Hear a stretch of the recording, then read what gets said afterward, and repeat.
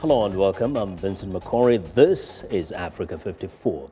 U.S. Secretary of State John Kerry is headed to the Middle East to push for a ceasefire between Israel and Hamas. The UN Security Council has also called for a ceasefire in the Gaza Strip. Meantime, the violence escalates as Israel presses an air and ground offensive against Hamas militants.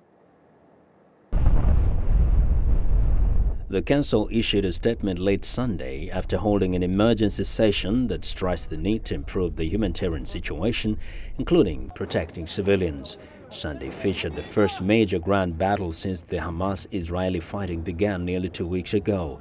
The combat left at least 65 Palestinians and 13 Israeli soldiers dead, including 2 American citizens.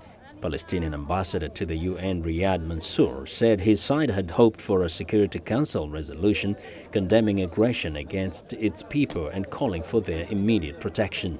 The fact that the Security Council agreed on the elements that were read to you by the President is a test for Israel if they are going to abide by all these elements and to stop this aggression against our people.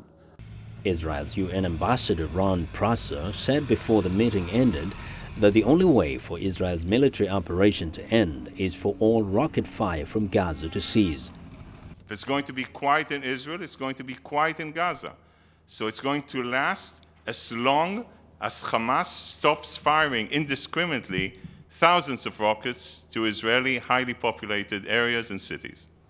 He also denied that an Israeli soldier had been kidnapped inside Gaza, calling an earlier statement by a Hamas spokesperson untrue.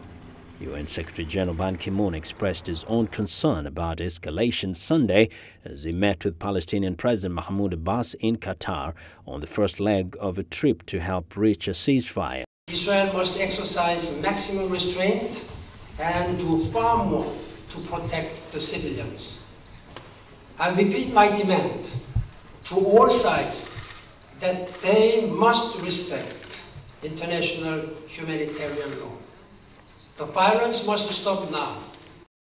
Israel began a ground offensive into Gaza late Thursday after airstrikes failed to stop Hamas cross-border rocket attacks. The Israeli military says it is meant to destroy missile stockpiles and a system of tunnels Hamas has built to infiltrate Israel. Since July the 8th, at least 500 Palestinians have been killed, many of them civilians, and thousands have been forced from their homes. 2 Israeli civilians have been killed.